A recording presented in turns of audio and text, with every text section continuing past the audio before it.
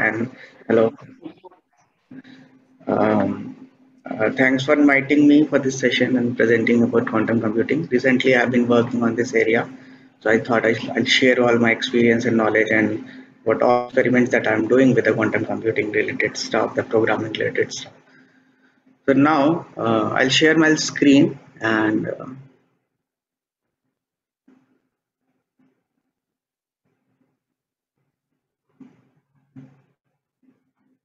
is my screen visible?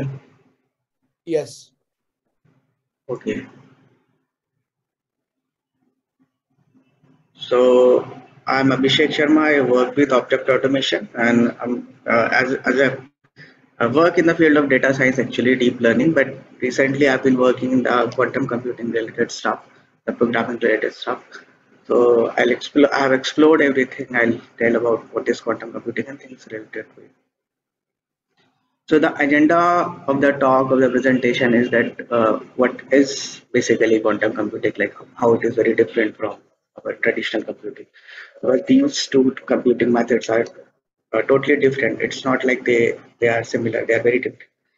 Then what is the limitations of our classical computers, classical supercomputers, and what type of problems they cannot solve. So we know that there are certain types of problem classical computers take around years maybe solve, or it's impossible for them to solve. So these are the limitations of classical computer, or you could say even classical supercomputer. And then why do we need quantum computing? What is a bit, and how a qubit is different from a bit? Like both are basically the data unit for a computing device, but how it is different. And then I'll talk about the quantum states and the quantum teleportation, quantum superposition, quantum interference, these topics, and how these qubits are physically represented or devised or actually put into picture.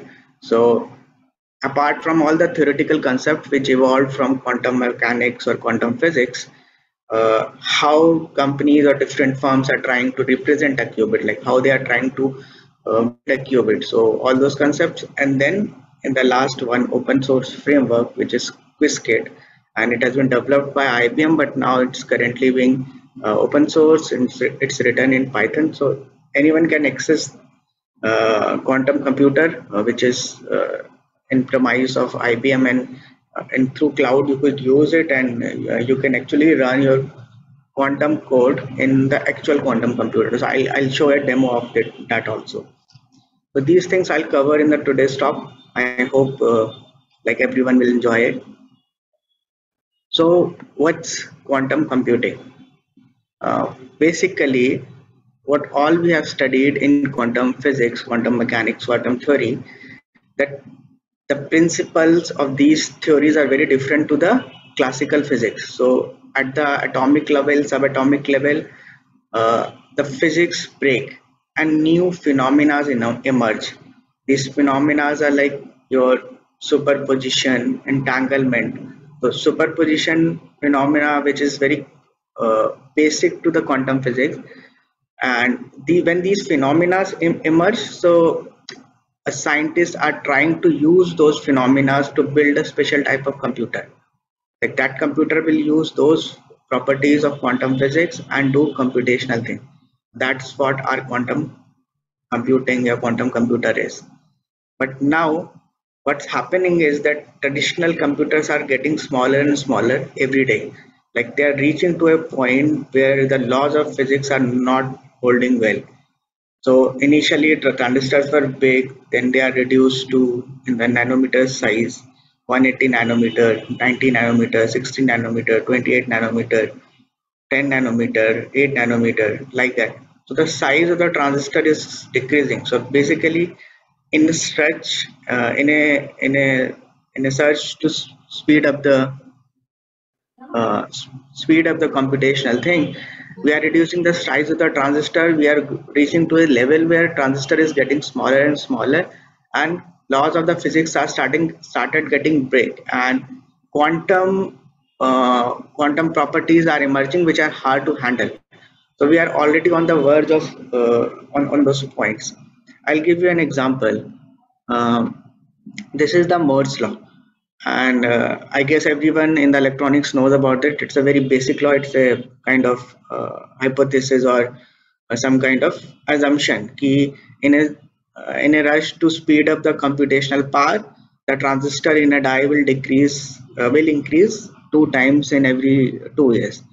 So basically, the size of the transistor will get decreased.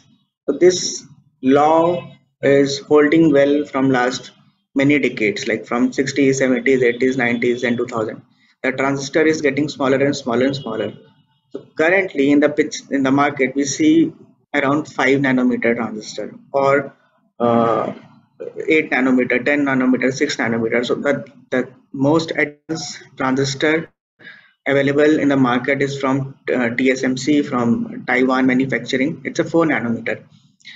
But if you look at the nanometer scale, so you'll realize that 1 nanometer is very small. So when we reach to this level, we are basically uh, holding few atoms together, and we are almost going to the level that we have to work. We are working with few atoms only. So in this nanometer scale, the size of the glucose is 1 nanometer, which is like it's the size of a molecule. So it has maybe few hundred atoms or few ten like in few atoms.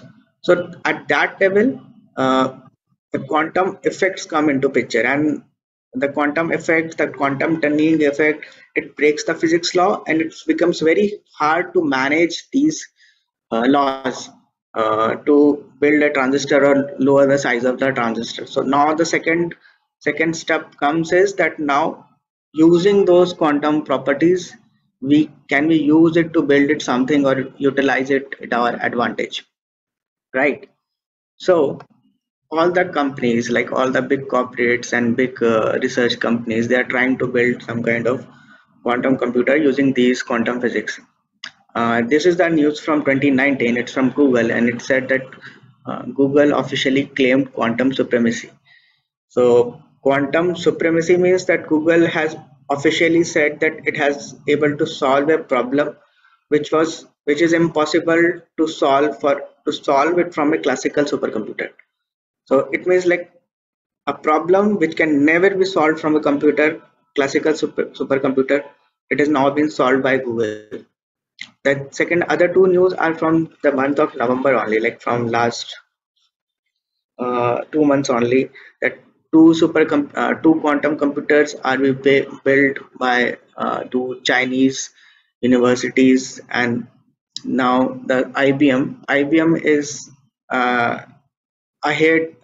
In my understanding, IBM is ahead in comparison to other research companies in building quantum computers. So it has now successfully built a 127 qubit Eagle quantum processor or Eagle quantum system, and it is planning to build a bigger, like 1,000 qubit or maybe bigger than that quantum computer. So what's a qubit here? Uh, qubit is Qubit is actually that unit, that fundamental computational, you could say that data unit or processing unit on which the quantum computer works on, right? So I'll give you explanation what qubit is and how it works and how it is different from a bit, right? So before going to that, let us understand very simple, very lame concept of exponential growing and linear growing.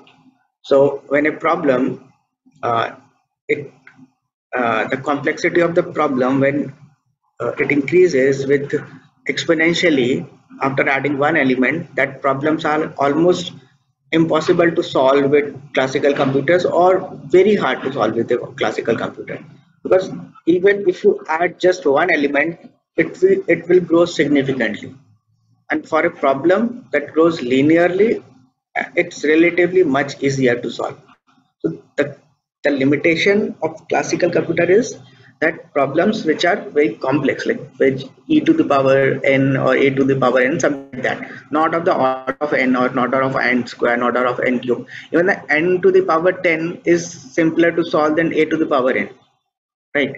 So uh, the our classical computers, they are very they're not very, you would say, optimized in solving these exponential problem, because they require a hard very like too much of computational power, right? So let us take one example of you could say prime factorization of some numbers. And traditionally, in a computer, simple computer, how it will do, it will try to find the factor kind of brute force, or not with a brute force, with some algorithm which has an order of o e to the power o n square or something, like e to the power n. That's basically the order. The exponential order is there. So the prime factor of 17 is 1 and 7. The prime factor of 91 is your 191 730. But the prime factor, if we try to find of a 232 digit number, 232 is not, it's a big number, but it's still very small. I can write that number in the screen. So but if we try to solve that number using our normal computer, it will take almost a year, like maybe more than a year, or maybe my system will never able to solve that. It might break in between. But the point is that such problems are very tough to solve. Problems that are of the order of exponential order, right? But if we try this using quantum physics or quantum algorithm and quantum computers, using the Shor's algorithm, we can do this at the order of n cube log n. And this n cube log n, it is much, it will take much lesser time in comparison to e to the power n, or something of the exponential order. So how is it possible using quantum physics and quantum mechanics that we can do that? We can leverage all the possibilities of simultaneous solution and try to use that. It's something like you are working with all the solution parallelly, and when a solution is reached, or when solution is accepted, the system freezes at that time. So you reach to a conclusion like that. So this algorithm works in similar way, that it takes advantage of quantum physics phenomenon, and then it boils down to o to the power of n cube.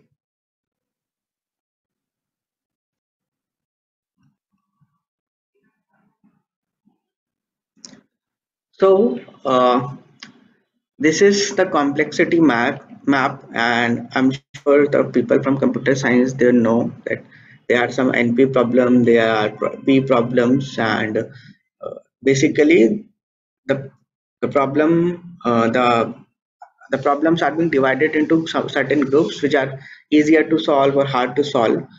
And NP is like the problem that can be easily checked, or the P is like the very easy solvable problem. And in comparison to that, scientists are now, they are making a different complexity map for quantum computers. It's your PQP. So there are certain problems which only quantum computers can solve. It can never be solved by classical computer. Like I said before in this slide, that Google claims quantum supremacy. What it meant is that Google was able to solve a problem which is impossible to solve by a normal classical supercomputer. So that problem, that complexity map is PQP, right? So first type of problem is your exponential growing problem. Second type of problems which are very difficult to solve, uh, very difficult to solve by classical computer, is the simulation problems. When you try to simulate any molecule or any nature, climate, these things. So it gets very hard to simulate even when we try to build some you could say sensors, simulate some sensors and all using those physics tools. They take a lot of computational powers and RAMs and resources. So this is one enzyme which is nitrogenase enzyme, and what it does is that it helps in converting nitrogen into ammonia. And the purpose is not here to tell that nitrogen is for what nitrogen is used for. The purpose here to tell is that it is made up of some iron clusters, like F iron cluster, P iron cluster, and M iron clusters. These are iron sulfide clusters, FeXSY. And if you even if you try to simulate these ions in a supercomputer, you could do like the maximum size of this ion could be simulated, can be simulated in this, and the reason being that even if you'll add one electron to this system, you have to count you have to add all the forces, like every electron to electron interaction or electron to nucleus reactant, and the problem, similarly the problem goes exponentially. So like even few atoms or electrons which are interacting with each other, the complexity is very hard. So this is the problem. Like simulating nature, climate, molecules, it's difficult for classical computers to simulate. So basically, we need a bigger computer, maybe much more computational power in comparison to the supercomputer also, right? So now I'll move to the concept of qubit, and I'll talk in the comparison of bits. So the normally our computer works with bits. These are two states basically, one and zero. So every piece of information is which is stored, it's either in the combination of some one and zero, be it your image, document, video, any computational things. And these fundamental unit is called bits. Everywhere we heard about megabytes, megabits, or gigabytes, terabytes, these things. And our normal classical computer, it understands bit as the current flowing through a transistor, or you could say something is present or not, like that. So if an electrical signal is present, it's one bit; it's not, it's a zero bit, or it's like a switch. So when our switch is on, it's representing one state. When our switch is off, it's representing at other state. So like that, the information is stored and processed, like kind of bit manipulation in the classical computers. So we manipulate bit or we process bit. When we store bit, we use hard drives or SSD. We use semiconductors. Initially, when you use hard drives, we use magnetism to store two states, right? So bits are those fundamental units through which the basic information is stored. Now, what's a qubit? So qubit, it's although it's similar but very different in comparison to the bit. So it has two measurable state, like it has two states, 0 and 1, you could say, or any two states when we talk of physical realization of qubit. But let us suppose it has two states, but its existence could be in infinite possible states. So it it, it exists as possible combination of 0 and 1 simultaneously at a time, at a moment. And how this superposition state comes from the phenomena of this Schrodinger wave equation or Schrodinger electron wave particle theorem, which says that electron can exist both as a particle and a wave at both at the same time. So similarly, like a qubit exists as 0 or 1 both at the same time with some probability, although it has two measurable states. So when we measure it, we basically destroy those we basically destroy the superposition, and we get the final state, which is either 0 or 1 with some probability, like in the case of those electron hypothesis or electron theorem of Schrodinger of wave and particle existence. So at a, a classical bit, it has only two values, 0 and 1. It is always discrete. But qubit, it has infinite values. So it's a continuous from 0 to 1. It could take uh, any position like that. You can imagine like it could take basically infinite possible state, or it's a combination of infinite states. And when we measure it, it boils down to two states, 0 and 1, or two states, right? And this phenomena is superposition. Superposition, basically a qubit exists in the superposition of two states. Like what state it is, it's not fixed at that time. So if I have to give you an analogy of qubit, so imagine you have tossed a coin. So when the coin is in the air, what state it is? Is it in head or tail or what? Which basically we cannot tell. It is in the superposition of both head and tail, right?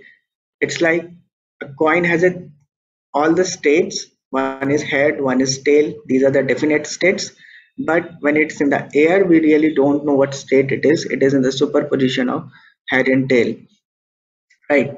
And the states, all these states, be it the head, tail, or combination of head and tail, these are the states of the coin system. Similarly, there are some states of the qubit which are actually realized. Okay, so when we measure this coin, and when this coin lands in the hand or in the table, the superposition is destroyed, and now when we absorb it, we are observing that it's not either head or this is tail. You can understand it from this analogy, although it is not correct, but superposition could be understood with a spinning coin. As a coin spinning in air, it's a combination of uh, or a superposition of two states, right? So the same thing is repeated, that a quantum system, it's a superposition of some states. And when we observe with states, yeah, one thing that is that when we observe this coin, we do it with some probability. So when it lands in our hand, so it lands with some probability, or the system ends up in some probability. So that's what the probability of that state. So that particle, that qubit in quantum superposition, it exists in different states at the same time with some probability. Each state has a probability at that time. When we measure it, we destroy it. So the qubit which exists in both the right now with this qubit, this notion of qubit of two states, it's now saying that it exists as both 0 and 1 with the same probability. So when we measure it, we'll get one state or other state with 50-50 probability. That what's the uh, like analogies or the hypothesis is,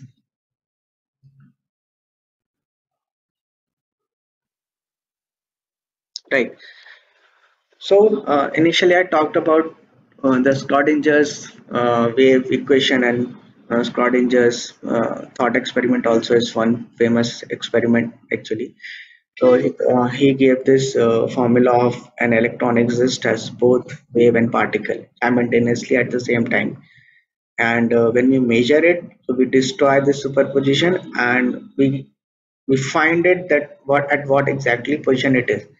And this, like, although when he gave this superposition theorem, he was very confused to understand this, because a thing existing as both the state is like hard to digest. So he gave this thought experiment, or he said that imagine I have a cat and it is inside a box, and there is one radioactive element there and some poison is there. So after 1 hour, the probability of that radioactive element to decay is 50%. So when that radioactive element will decay, it will hit the poison will be released and it will kill the cat. Okay. So after 1 hour, is the cat dead or alive? That's what the question is. And in his thought experiment or in his explanation, the thing is that it really does not matter is cat alive or dead. Is that cat is dead and alive both at the same time, because we don't know and there is no purpose to know what at what position cat is. Like the radioactive element will decay with 50% probability, so 50% chance that cat will alive or 50% chance that cat will be dead. So so he said that cat is kind of in a superposition of dead of alive wave function. So when we measure it, when we will open the box and we'll check it that how the cat is, if it is alive, if it is dead. So then only we'll get to know, and then only the purpose is solved. Before that, it is in the superposition of dead and alive, like that.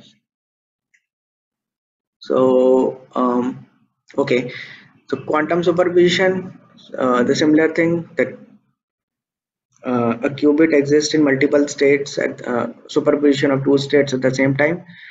And what quantum computers do, they take the advantage of these uh, encoded multiple part. What it means that they can process almost, it looks as they could process much more states at the same time in comparison to the normal bits. So when we process bits, we know that we are processing 1 or 0, but when we are processing qubit, we can take the advantage that it has infinite state. So when something can exist in infinite state, we can build up a system. So quantum computer take the advantage of this quantum superposition, where a qubit exists in superposition of states which is almost infinite, right? So I'll take a pause here, and till now, any questions, anyone? I'll take a pause for 2 minutes because the session is very large.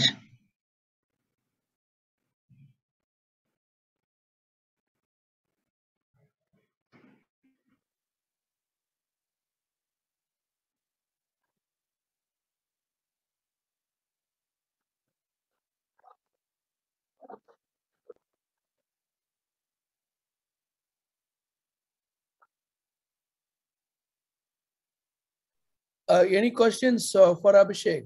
Hold on. I think the people can post the question in the Q&A session or a chat window. Okay, sure. I'll check that. I'll check Yeah, that. there is a question from Mr. Sini. Looks like Okay. yeah. In results, what is the precision rate of classical and quantum computers?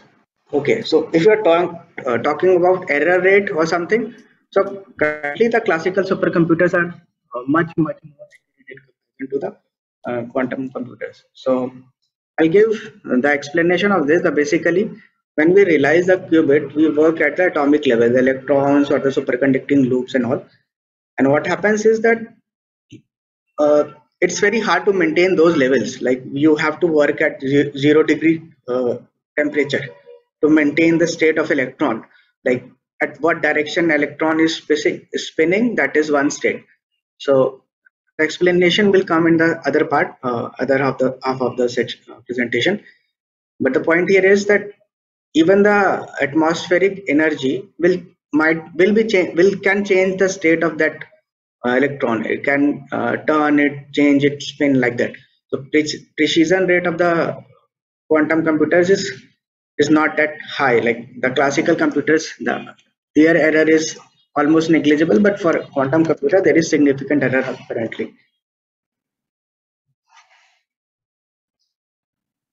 Okay.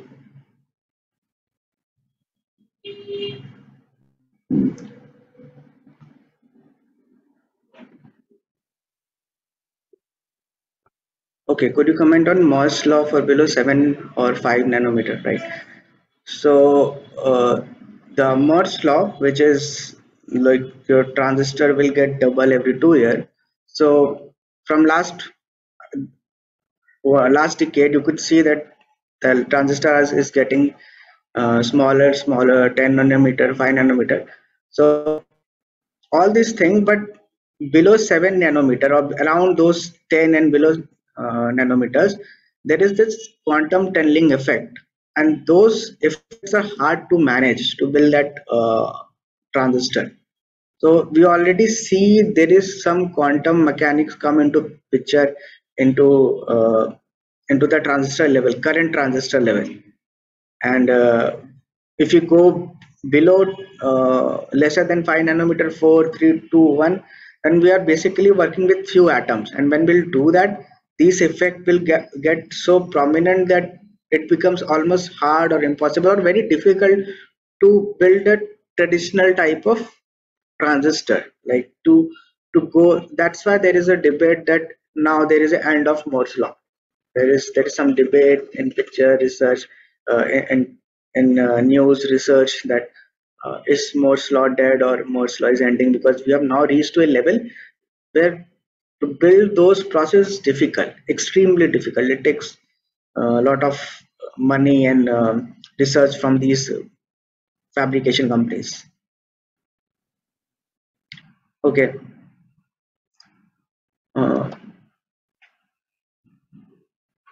I'll start again.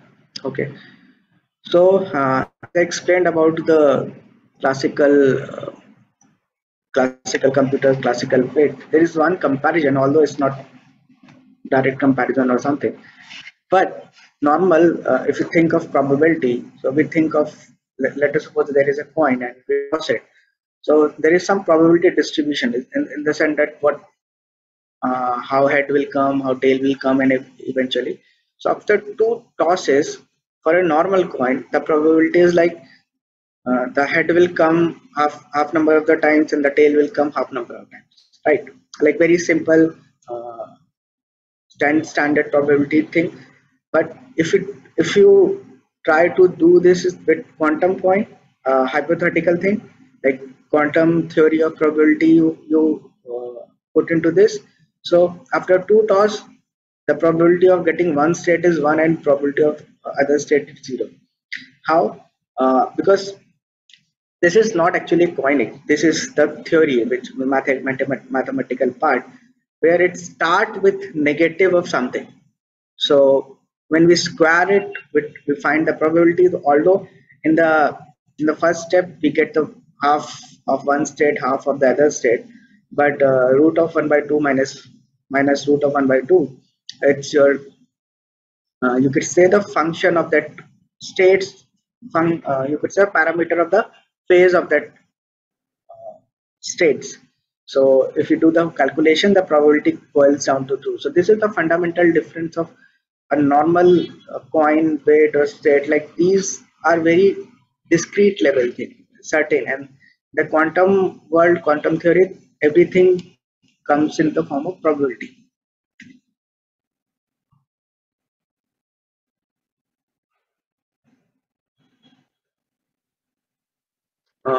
So please tell us about the risk of quantum technology and quantum security over network.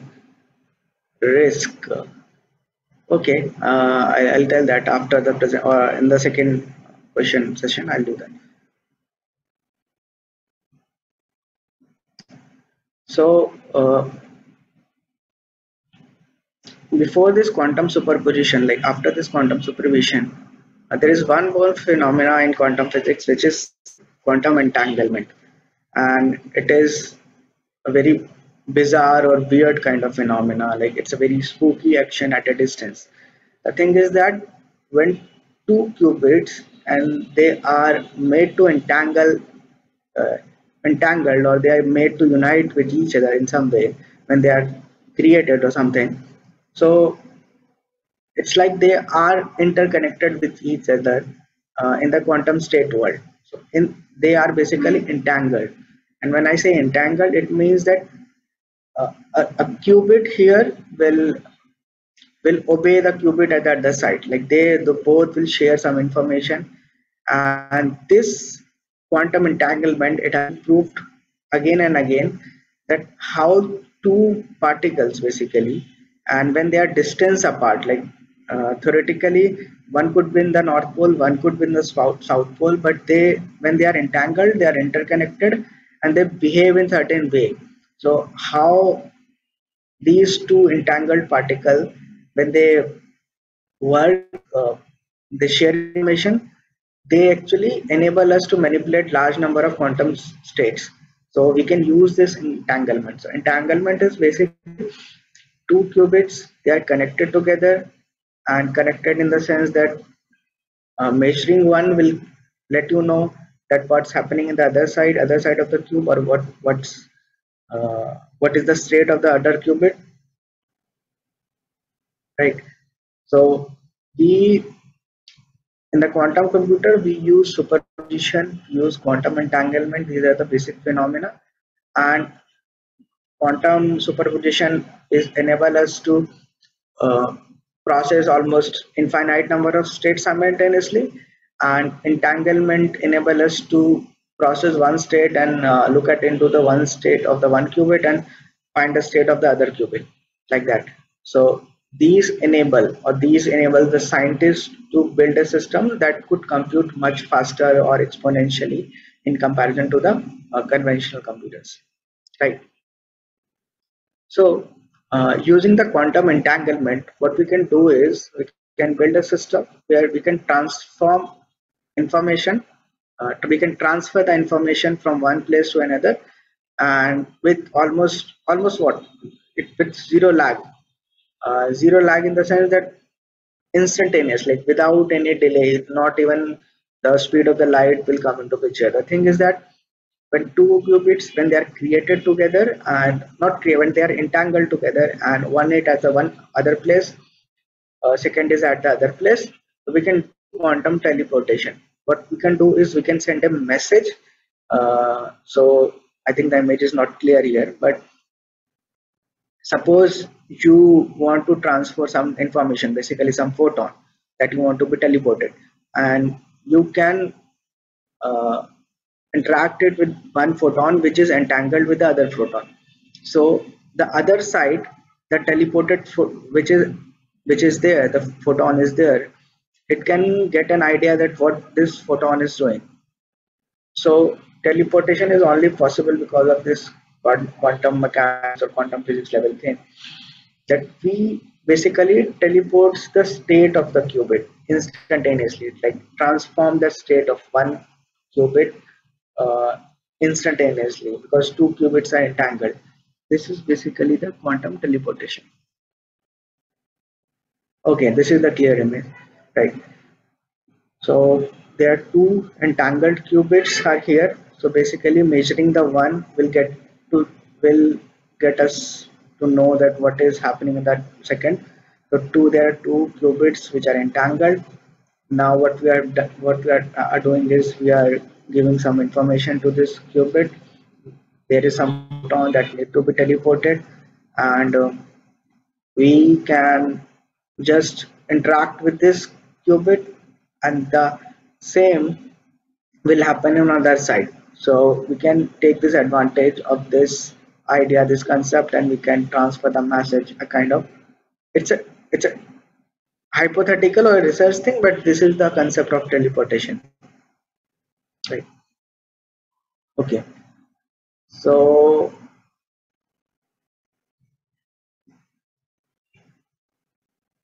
right, so as I explained before, that using qubits, we can process multiple information simultaneously, information at the same time.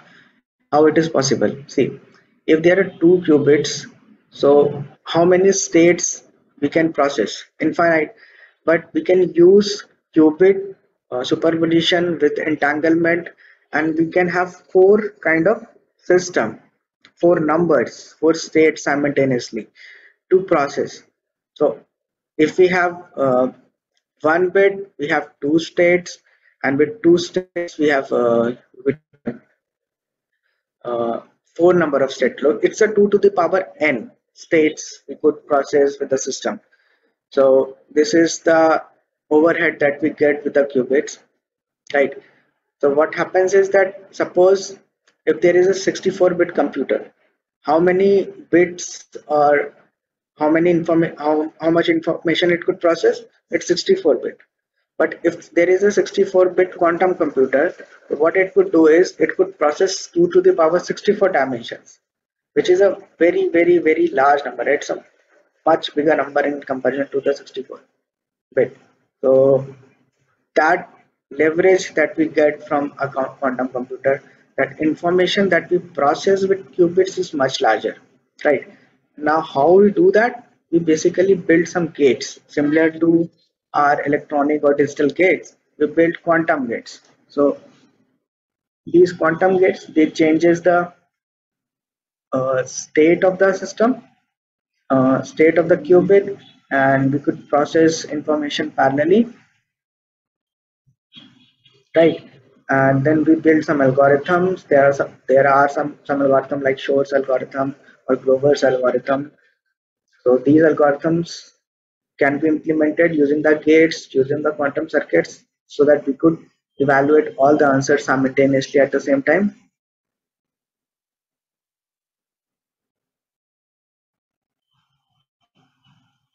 Am I audible? Okay. Yes, sir, it's audible. Okay. So the thing that I was talking about is that bit was a qubit comparison, that if there is a 64-bit computer, it can process 64 bits only at the same time. But if someone is building a 64 qubit quantum computer, it has almost 2 to the power 64 dimensions to process, which is a very, very, very large number, like 16 to 10 to the power 18. And that number of state, when we'll process it, you can do much bigger computational thing in comparison to our classical computers, right? Second, how we do that? We build quantum gates. The gates process quantum bits. Basically, they change its states, uh, the phase and the probability, you could say, from one state to other. These things get changed. So we build quantum gates and the quantum algorithm, and they can uh, process this simultaneously. So when all the answers are being evaluated and our quantum system, it reached to a conclusion it in much less time. Second thing, that if we add one additional qubit in the system, the computational power of that system is doubled.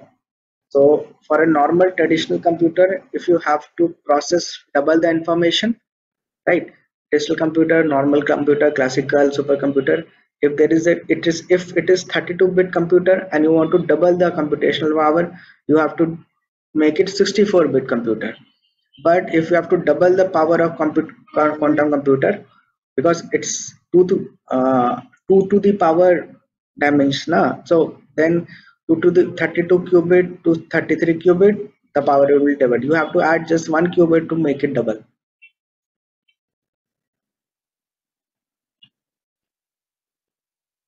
right? So how we can build a computer? First thing, that we need to actually realize this qubit. So qubit, till now, although uh, we see this quantum physics, quantum mechanics phenomena there, but we have to find something which we can make qubit. Like we make transistors, we use transistors, or you could say the switch, the gate thing to make a bit. Like that, we have to make some physical thing to make a qubit, and then we have to maintain it, like maintain the quantum properties of it. Second thing, uh, we should have some system which could manipulate, like we can apply the gates and all, we can change the states and all of the qubit. And then in a quantum computer we have a system that could measure its initial stage and measure its the final stage. All these stage, you could say states, that can be measured. So this is how a quantum computer is built. So how do we realize qubits, right? First is, you could choose those electrons. So spin of the electrons could be used. Then when an electron is trapped in a atom, in a phosphorus and all, one company is trying to build that. We could also use superconducting loops that can be realized as qubits, or energy level of a hydrogen atom or nuclear spin or neutral atom. These are the atomic level thing that could be realized, like that could be made into qubits. I tell you how. Like uh, the Google IBMs, they are researching with superconducting loops. So when current is flowing in this loop, and they try to change it using microwave signal, so that the state of this superposition could be changed, right? So this is one way. That is trapped ion. So there is this company which is IonQ.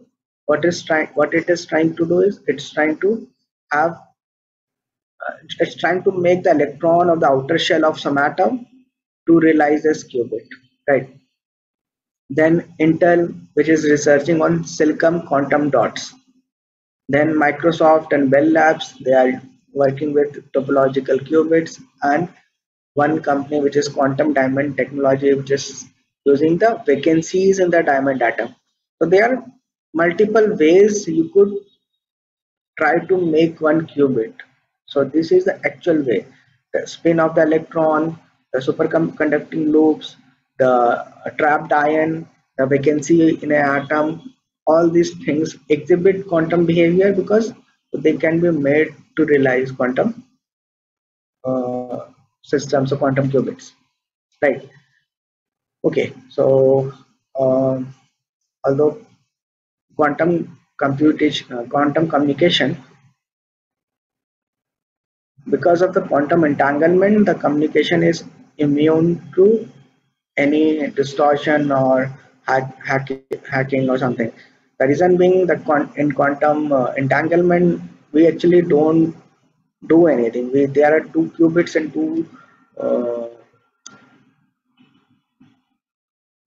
two qubits. They are apart, distance apart.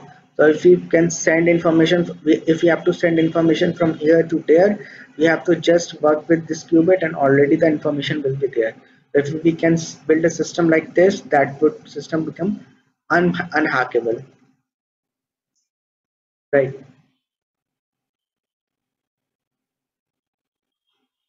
Okay. So what are the challenges to build a quantum computer? See, as I told, we have to maintain the spin of a electron, let us suppose. But electron and then its spin. Do you think it's easy to manage? No, because at that level we have to work at uh, superconducting level, like 0 degree temperature, almost 0 degree temperature, and it's not easy to manage that 0 degree at or that very low temperature, because even the atmospheric temperature, the energy in from the atmosphere could change the state of the spin of the electron. So this is the biggest challenge to make a qubit and maintain its state. That's why like someone asked that what is the error or precision in the supercomputer. Sorry.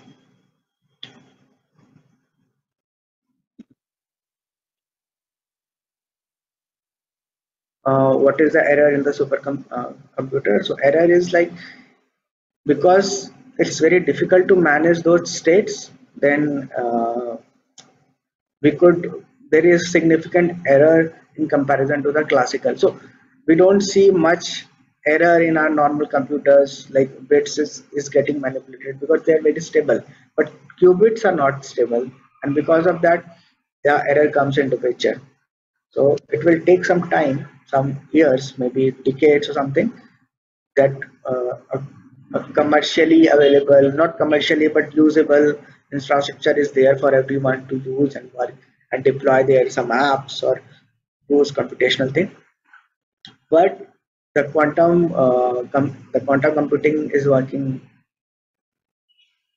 Okay, so if I have to say summarize everything about classical computer and a supercomputer, so the thing is that these two computational things are fundamentally different. It's not like uh, one is the bigger version of other. Like a bulb is a different from a candle, although they both do the same thing. So a bulb gives us a light, a candle gives us a light.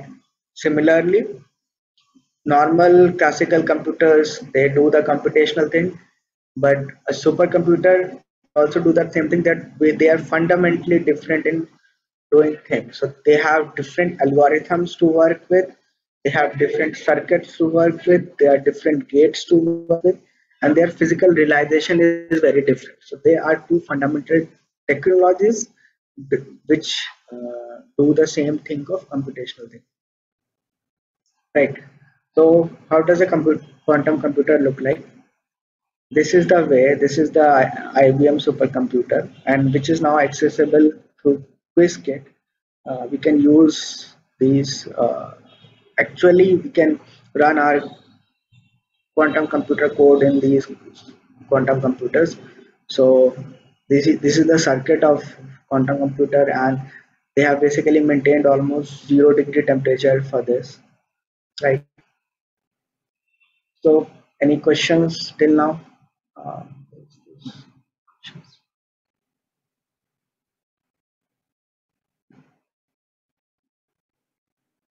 okay, risk. There is. See, quantum computing is kind of in a research area related thing. So risk, there is no risk. Although there is some challenges to build a quantum computer. Risk is only that it might not work in future, maybe in 2 3 decades all the money will be wasted, but I'm not sure. I don't think this will happen. There is no risk to build a quantum computer, because we can do certain things with a quantum computer which we can never do with a classical computer. uh, and security related things. So security is like, we will, when will we have the infrastructure, we will be able to build the secure infrastructure to access those things. So it's up to those corporations who are building those quantum computers, be it your IBM or Google or Microsoft or Bell Labs. So what securities they are put into placing, right?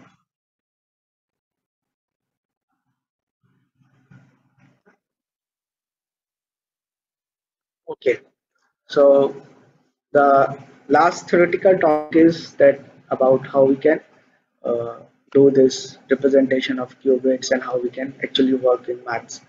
So this is called direct bracket notion. So to represent the state of a qubit, so uh, how it is represented, like there are two states, let us suppose 0 and 1, and these are enclosed in the brackets, like triangular angled bracket, and the alpha and the beta it's a complex number. This is also called the amplitude of the, you could say, the qubit, or amplitude of the states of the qubits, right? And the square of these numbers is is 1. So this is how, using the bracket notion, a qubit is represented in maths. It's very simple. It's like very simple complex number thing. So, and um, right. So if you have to give the quantum state of a spinning coin which is in the air, so we could write it like, uh,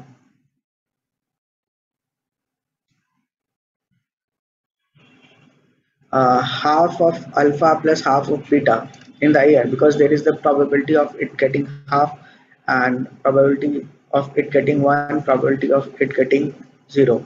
So to get what is the probability that it will get head, I'll do the 1 root 2 square, and if I have to find that what is the probability of it getting tail, I'll square the 1 root 2. So this is how we represent a qubit in maths. There is this one block sphere representation. It's a kind of visual representation, and we just point an arrow in the space, in 3D space, at what is the state of the qubit. So these are the 4 states. So for example, you could see, so there is this one state 0, there is this one state 1, and if the arrow is pointing in the 0 direction, then we could say that this is the mathematical notation.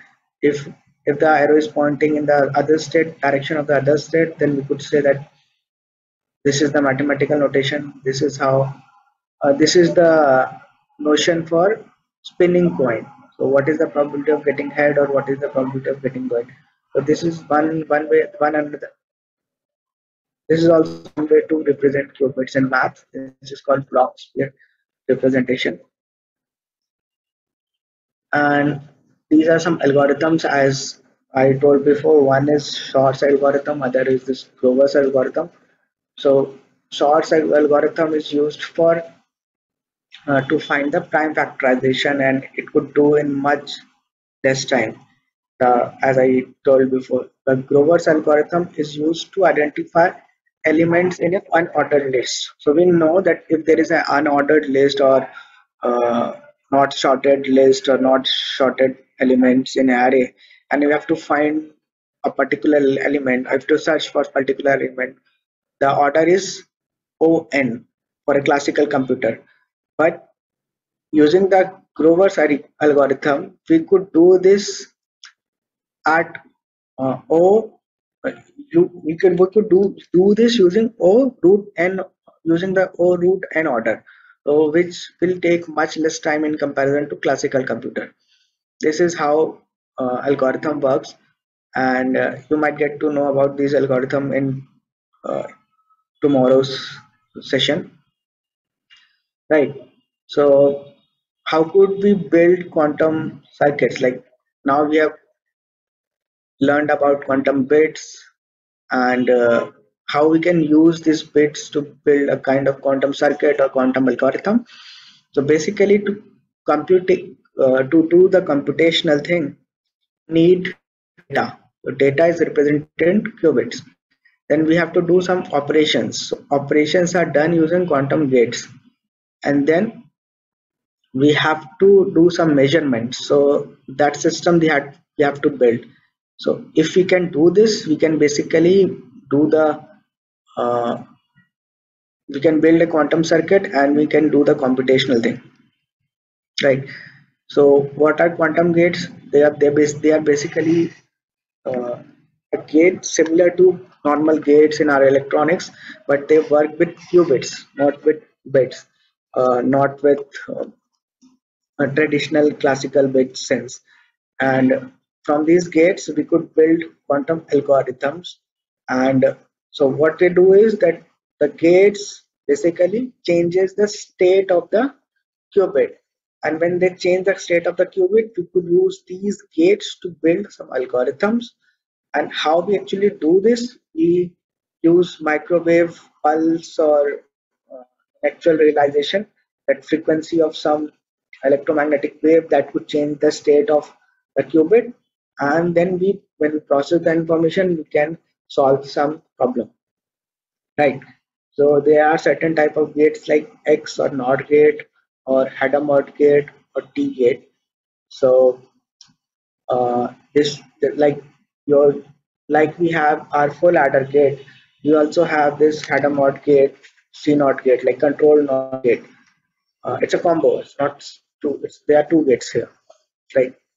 So we have different type of gates, which is your bit flip or X gate. What it basically does is that it changes the probability of one state to other. So it will give the probability of one state to the other and other state to the first one.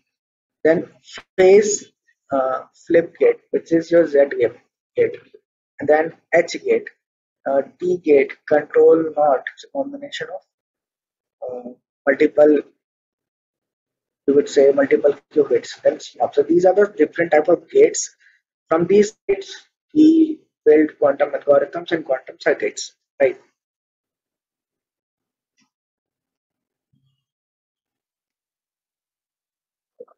So suppose there are few qubits here, right? And we do initialization. So what we do is we give them some states, like what at what state they are, and we then add some gates into the circuit. Like we process these qubits, we change their state, change their phase, and all those things, and then in the end we measure it. When we measure it, we put it into a normal classical bits or classical registers, because a qubit might have infinite state as existence. Its measurable states is only two, like 1 and 0, right? So now in the last part, I'll talk about this quiz kit and how we can code this quiz kit.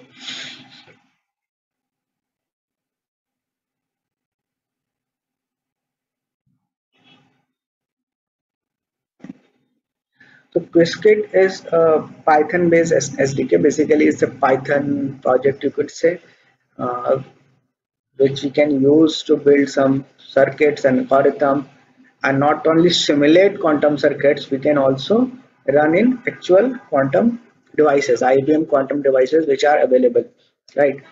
And how we have to do this, that first we have to install Anaconda, then we have to install the Qiskit. We can uh, use Jupyter notebook. So it's a basic thing, but if people have worked with data science and machine learning thing, that they might be knowing that what all this is. It's very simple. um, so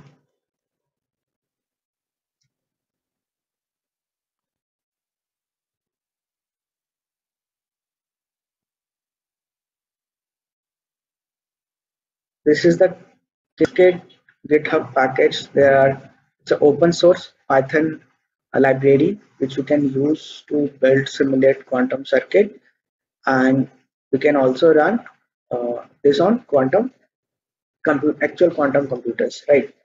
How we have to do this? We have to first install Anaconda, right? Anaconda is a package manager for data science project. So if you install it, you'll get all the libraries, right? So go and download it, install it, and then install. After installing the Anaconda,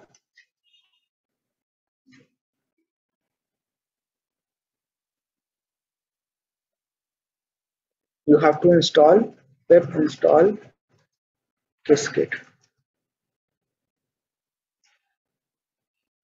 If you do that, Qiskit will be installed in your system because it's already there in my system. It's saying requirement already satisfied.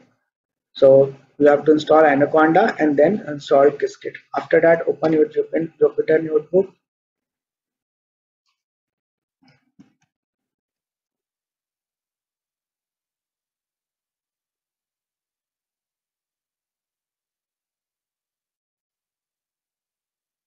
Right.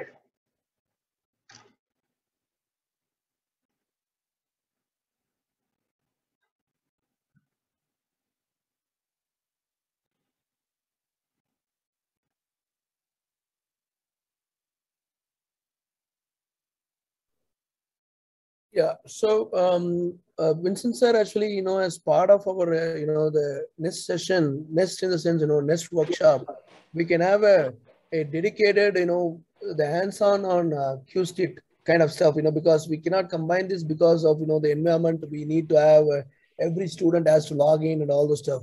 Yeah, sir. Yes, sir. So we will have a dedicated session for QSkit, so that people can get experiment. Yeah, if time permits, if you do this without in the in-person, I think it will be great. Yeah, we can do that. Time permits, no, sir. The COVID permits. Yeah. So we will plan on that. Yes, Okay? sir. Yes, sir. Yes, sir. Sure. Definitely, if the students and as well as the research scholars, if they're available on campus, and definitely it will be very useful for all the scholars who's going to work with the quiz kit. It's nice. Yeah, I think somebody raised the hand, sir. Yeah, definitely. We'll have a quiz kit competition also after that. Sure. Thank you. Sir. Yeah, Abhishek, just proceed. Thank you.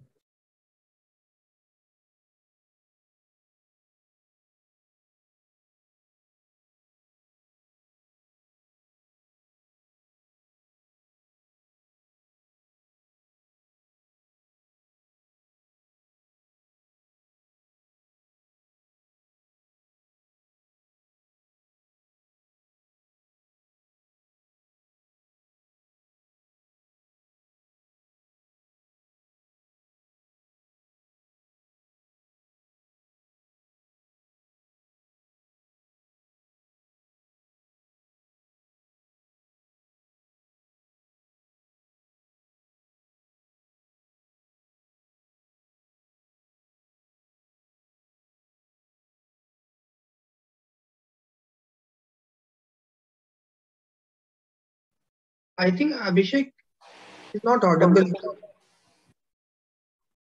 Yes, sir. Abhishek, you Abhishek. are in mute, I think. Please unmute yourself. Uh, I'm audible now. Yeah, Yeah, sure. yeah, you need to repeat the thing after Ganesh. You are Oh, almost. thank you, Arshad, Oh, for catching up. Somehow I missed that. okay. Anyway, thanks for joining today. Thank you. Yeah, thank Okay. Thank you. So the thing is that I have successfully installed Qiskit in my system. I have already installed it, and then I have opened the Jupyter notebook. And after that, you have to create one project like this.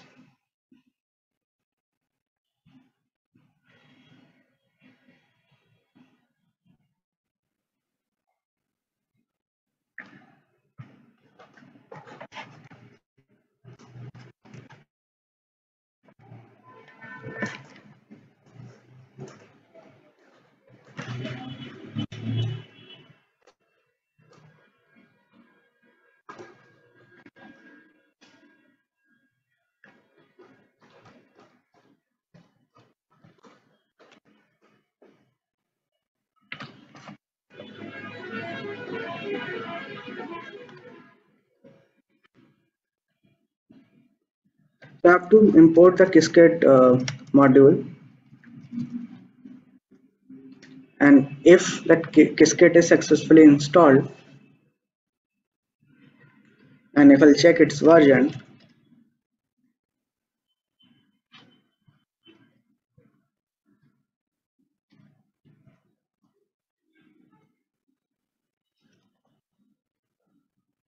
so it's showing me certain Qiskit components and its versions like Qiskit AER, which is a simulation thing, Qiskit IBM Q provider, which provides me actual quantum computer. So if Qiskit is installed, you'll get some message like this. And after that, what you have to do is you have to, if you have to simulate it, then you don't have to go to the IBM library, IBM quantum computing site. Uh, if you don't have to simulate it, like if you have to simulate it in actual quantum computer, you can go to this quantum computing ibm.com, and here you log in. It's very simple, and then you'll get your token to work with IBM quantum computer. You can copy this token to work with actual quantum computer. And wait,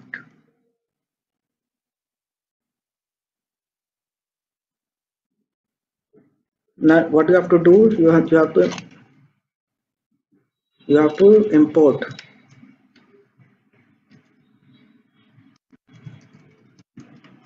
IBM.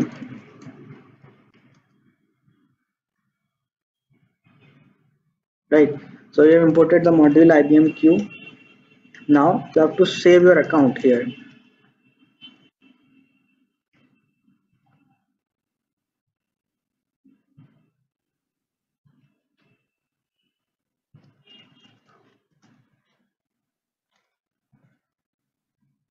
And the token that you have copied from this API token. And now we have to do IBM Q dot load account. So if I'll do that, I'm good to go with actual quantum computer.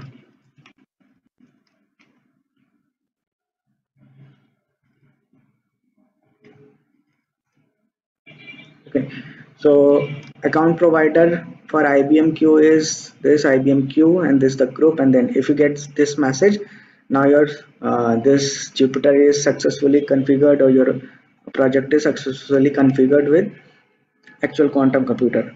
Now what you can do is you can uh, create some registers to work with it, and create some gates with it, and then ultimately build a circuit.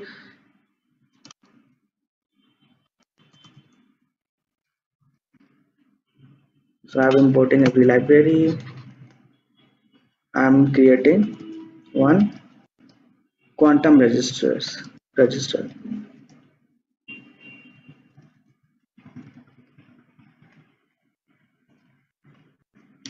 So with this command I have created two qubits. So I've given two here, so it's basically it will give me a list of uh, two elements. Basically they are holding two qubits. Now I also create two classical registers.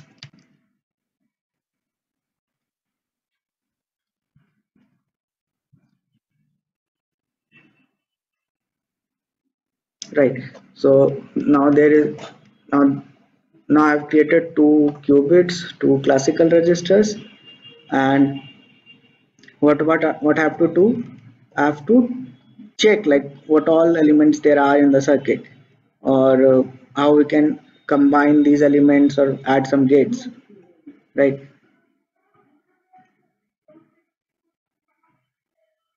So first I'll create the circuit.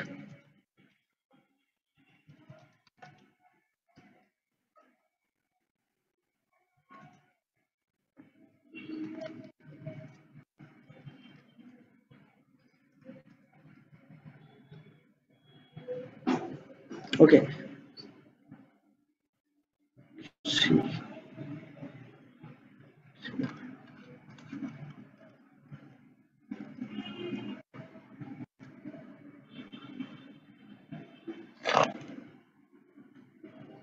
Right. So next thing I could do is I could do the draw the circuit.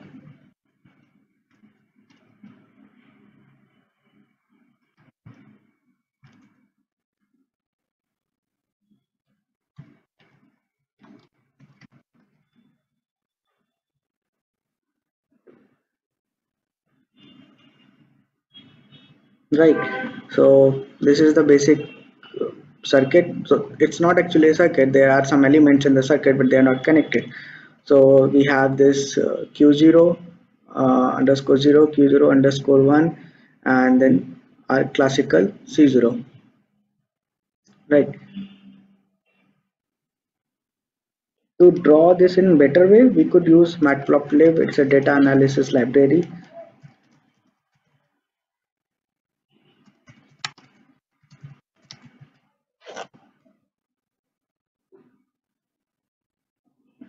So if I have to draw this,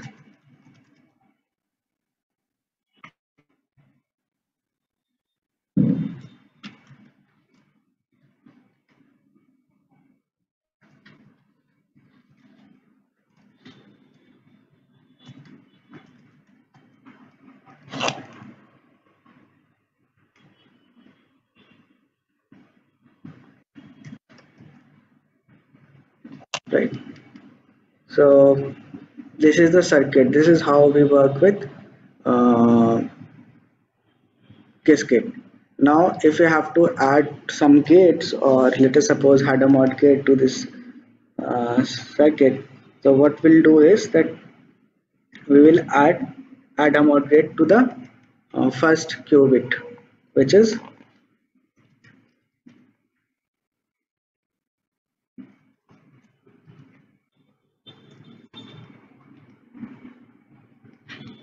QR0.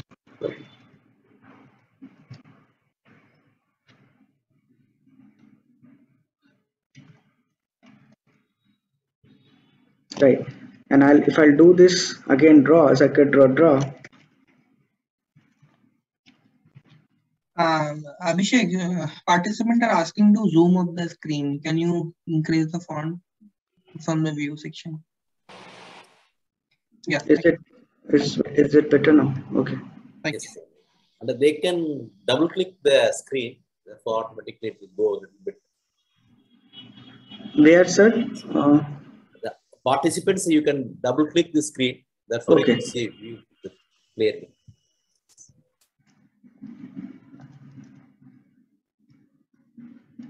Please proceed, please proceed. Yes, sir. So now I have added this header mod gate in the first qubit. So if I have to add one more gate and combine these two qubit to make entanglement, what I'll do is I'll add one control NOT gate. So our first qubit will be target, and this will get the eventually the combination.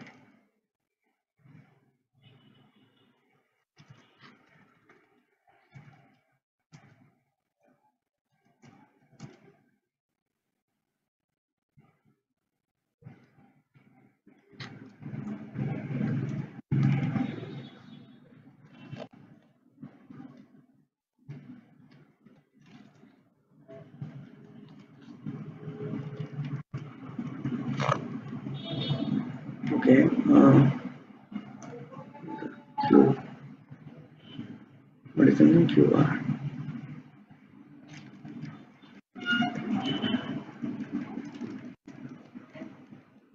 Right. If I'll do this again, circuit.draw, output it into MPL. So this is the circuit right now. Okay. What now I could do is I could create some simulator, um, and then simulate our circuit in that simulator, which is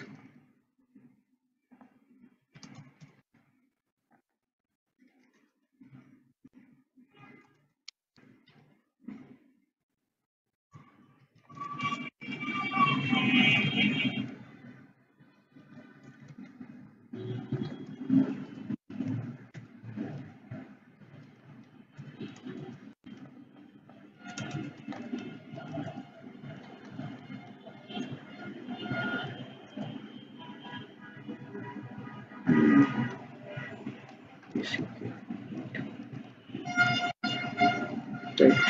So I have created this simulator using this AER module. Basically, this is the module provided by Qiskit to simulate the circuit. So I've created one circuit, and what I could do is I could simulate this circuit into the simulator provided by the IBM. And how we can do this? We can do execute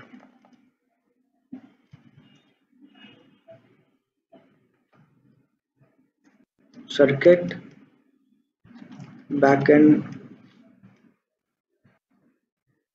equal to simulator dot result, and I'll store the result in a variable result. Right.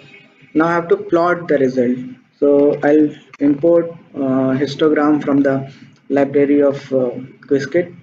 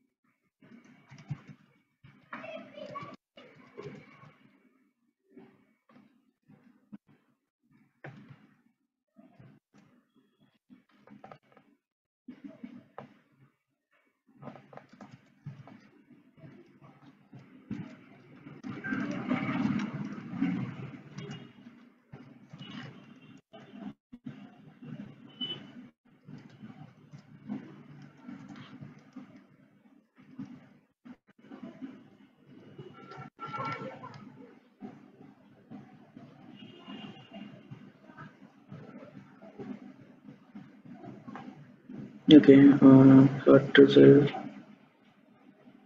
any mistake. Okay,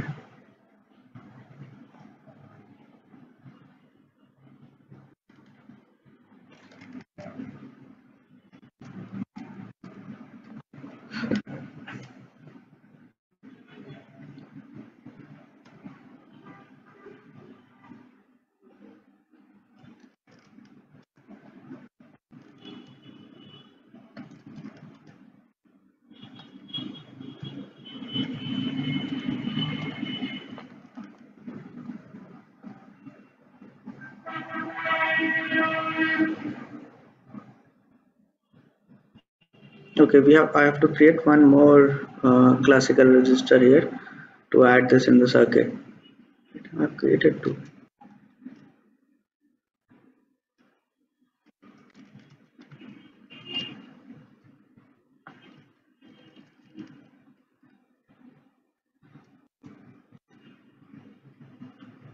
Let's see.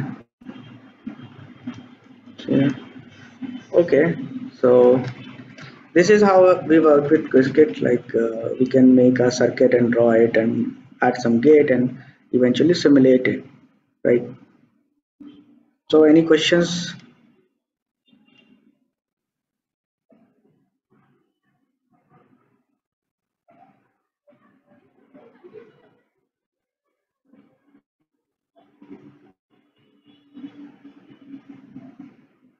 Okay, I'm getting IBMQ.load account. I'm getting error. Uh, have you copied the token key from the website of IBM and added to the your this one IBM.save account? And what type of error are you getting?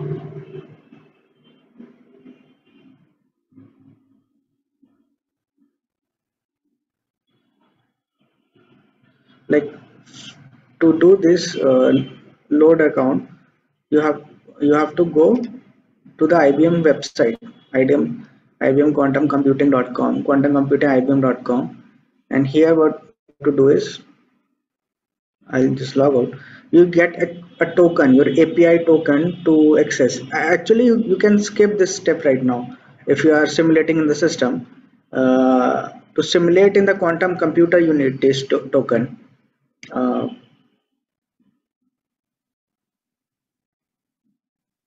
here's the page.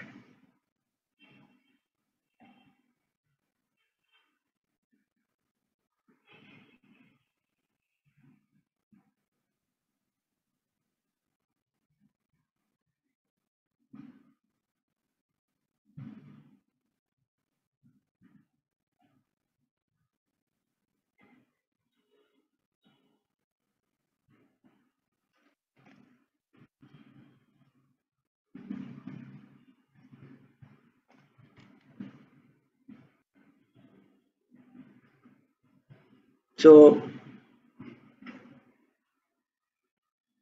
if I do the simulator, so this is the probability that I'll get using the histogram.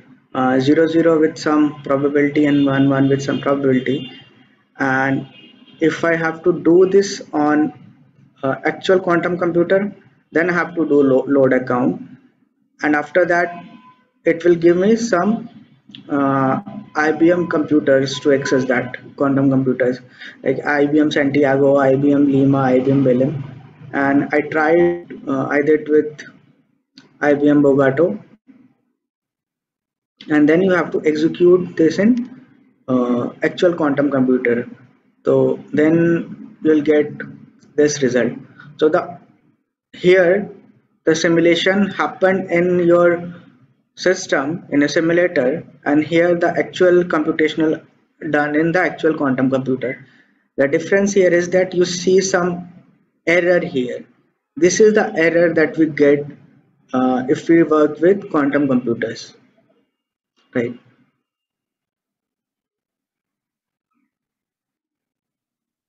Okay, so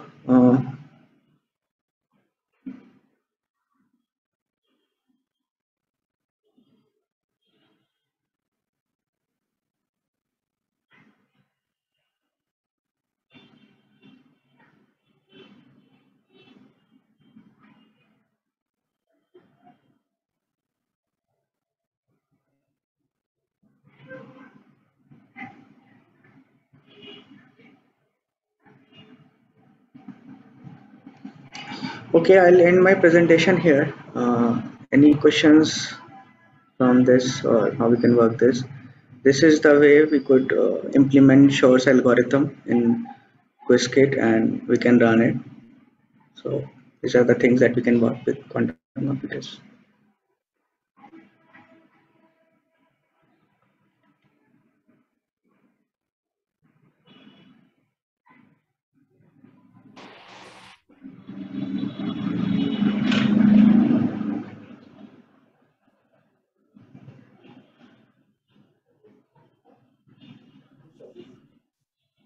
நீங்க அந்த cover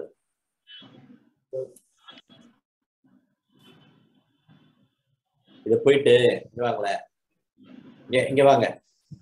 BME department, அப்புறம் வந்து easy department, அவங்க student இருப்பாங்க. அவங்ககிட்ட வந்து பின்னாலே மொத்தம் எத்தனை சர்டிஃபிகேட் இருக்குது பிஎம்இனா பசங்கள பிஎம்இ 4 சர்டிஃபிகேட் அவங்கள வந்து பேர் எழுதி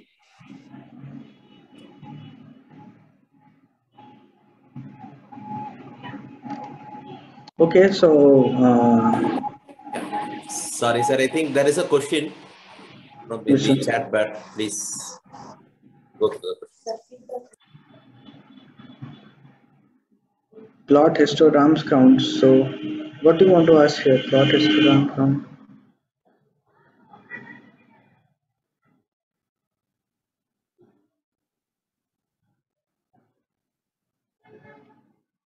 This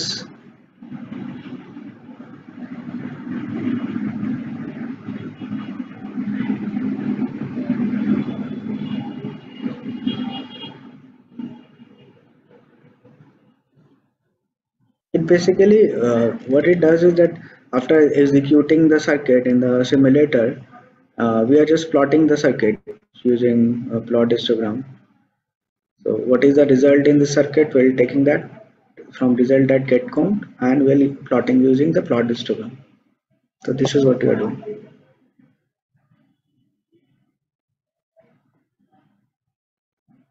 After that, you could run the same circuit in the quantum computer also.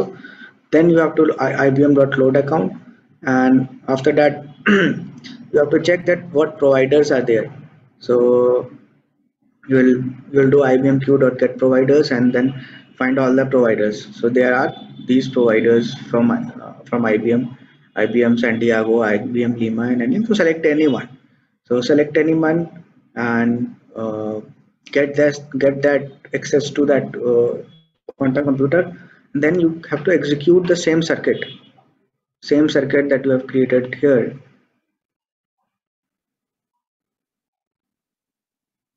And put it into the quantum computer, and then you have to monitor it. So when you monitor it, it may be possible that your job is in the queue. So it might take few minutes, 4 minutes, 5 minutes, or it depends on the queue. So it ran after the queue of 2, and then the result will come out. So you can also plot these results similarly as you simulated before, like in this histogram. The only difference is that in this one you will get some errors also. The probability of 0.486 and 0.514 for 00 and 0011 for this circuit, it's simulation here, so there is no error. But the probability for 0.482 and 0.445, and then these two for 01 and 10 probability, it is the error in the quantum computer. So this is the thing.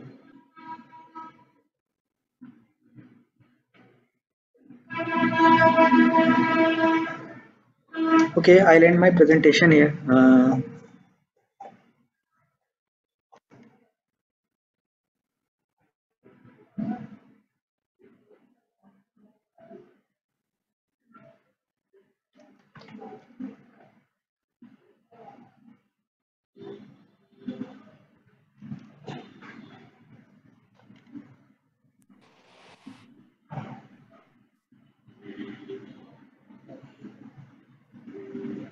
Sir, thank you very much. I think it's a wonderful presentation. They have given the how this could be work in the open source, like a Qiskit, like the installation of the Qiskit, how this tool can be used for any other research paper and the research aspect also. Sir, is it possible, being a engineering faculty members, is it possible to work, anybody is working with the machine learning, suppose any classification algorithm could be able to incorporate with this Qiskit, sir? Actually, the thing is that we build a different algorithms for this quantum computers. So one which is the Shor's algorithm or the Grover's algorithm that is there. So the class for the algorithm is, I guess it is tomorrow by Arshad, but it's not like that we can import everything from classical to quantum. It's very different type of things. So although we can process information and uh, things, but it's not like we could do everything in those quantum computers currently. It might with some evolution. So the Google's quantum computer, which was in 2019, it was kind of hardwired. So it was made to solve only one problem. So at that level, the technology is. So we have there is an evolution what we can do. So there are some algorithms. On those algorithms can be made to work in a quantum computer, like solving some problems.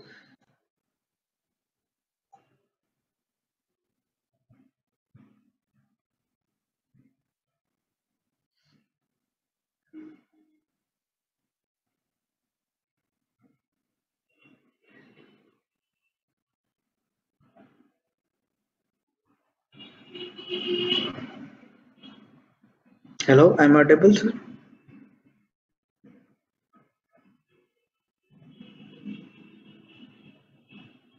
Yes, you are audible. I think he dropped off. Okay. I think we can close the session if everyone is okay. Yeah, I'm closing the session. And thanks everyone for joining the session. Thanks for the college to providing me opportunity to give a demo and quiz kit and talk about the quantum computing and the the quantum circuits and all. Yeah.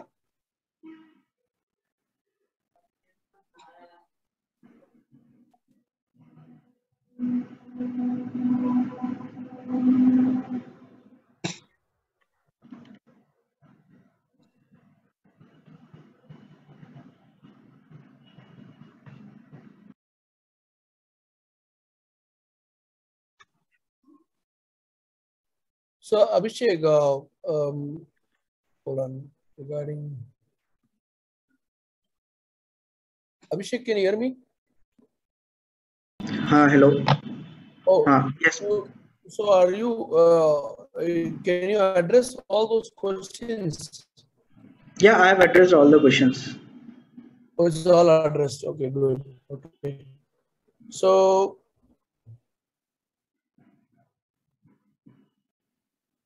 what is next actually right now? Okay, good.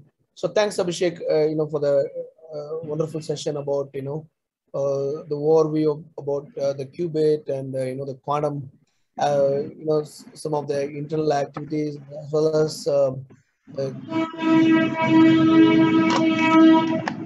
things also. So I think these are all good one for the students who are part of this call. Like they can in a self learning they can install Qiskit and start practicing it also without any more. I mean you guys have to try and then if there are any issues, do reach us out and definitely we'll help you out on that. And overall, I think we covered from yesterday and today lot of stuff, initial, the foundation stuff for you to get started. And certainly the tomorrow session will fulfill some of the algorithm aspect as well as the quantum machine learning aspect too. And some linear algebra concepts also, Professor Satyanandan will be updating to you all. um, Overall, we have a kind of a stepping stone, the foundational uh, enablement we have done so far, and hope this one will help you to kickstart the quantum journey for you all. I see nearly 142 students staying back here and participating, students and faculties, of course. And certainly these programs will help for you to get a good quantum future. And this is not it. We will yeah, tomorrow we have 2 more hours of session. and we'll have a kind of a plan forward too. Vincent sir, you want to address something? Yes, sir. Thank you very much, sir. I think you can unmute the Sudha madam, is the coordinator, or sudha@psnacet.edu.in. She'll say the pronounce the vote of thanks. Please, sir. So it's a really wonderful session. So all the research scholars and who is going to do the projects and are going to start research in this area of the quantum. Definitely, Abhishek Sharma, and yesterday the session was very wonderful. And today I think is very elaborately how the quiz kit could be installed in your system, and as well as how it could be working for a next future level. I think there's tutorials also available, I think. And as I requested Mr. Ganeshan sir to provide a video that also will share for all the participants, who is, I think we'll create a drive and we'll share all the participants. So participants are requested to fill their feedback so that we can send all the material, all the stuff which the presentation and everything you can send to you. So please send the feedback. And yesterday, I think we received the 160 feedback, and I think today also we are expecting the same numbers. So the final day, we can conduct a quiz and we can conclude with the session by giving the certificates and other things. So, sir, I think I request R. Sudha. Yeah, I found her now. Sir, she was not there before. Okay. R. Sudha, please accept the invite.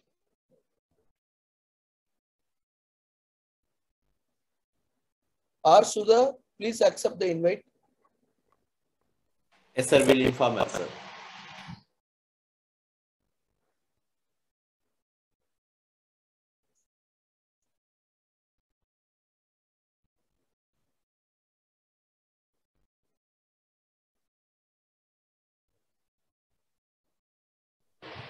Yes. Sudha madam, I think you can say pronounce the vote of thanks. So thank you, sir, first of all. So it seems to be a great honor to propose the vote of thanks to all who have helped us in making today's session a resounding success. So first of all, I would like to thank our management for giving us and for supporting us for this kind of workshops. So I would like to thank our chairperson, Srimati K. Dhanalakshmi Ammal, and then our pro-chairman, Rotarian R.S.K. Raghuram, and our principal, Dr. D. Vasudevan, for standing as a pillar of strength behind us. And I'd also like to thank our beloved HOD for organizing this workshop. And I'd like to express my deep gratitude to Mr. Ganeshan Swami, IBM Global Head, IBM Open Power Systems. So thank you, sir. And I also like to thank our distinguished speaker, Mr. Abhishek Sharma, Data Scientist Research Scholar, Object Automation Software Solutions Limited, for making an excellent presentation and making this workshop a very meaningful and interesting one, and who has led a spark regarding this kit installation and all those demo regarding this kit. So thank you, sir. Last but not least, I am happy to express my thanks to our participants, staff members, students, and all the well-wishers who have made today's event a success. Thank you, one and all. So thank you, sir. Thank you very much. Thank you. And sir, we have a quiz now. Sir, I think shall we? Planning to have a quiz now. Yeah, we'll keep it on tomorrow, sir. Tomorrow. Okay. Quiz. I think we'll share the question. Okay. Then, yeah, we'll close it out. Students, get ready for a quiz tomorrow. Yeah, students get ready for the quiz tomorrow, and the winners make the good compliments from IBM. Okay, sure. The top 3 winners will get a good compliments. Okay then. Sir, thank you, sir. Thank you, sir. Very Thank much. you, sir. And we had a one more, day to go, and we are going to have one more day to go. But the last people's, need for quantum, so the students can get started with quantum related, research and development. Thank you very much, sir. So Thank you. participants, Thank you all tomorrow for participating in this workshop. Thank you. Participants, tomorrow you join in the same link. And if anybody wish to join for the tomorrow session also, you can register through the mail. Thank you very much. Thank you, sir. Thank you.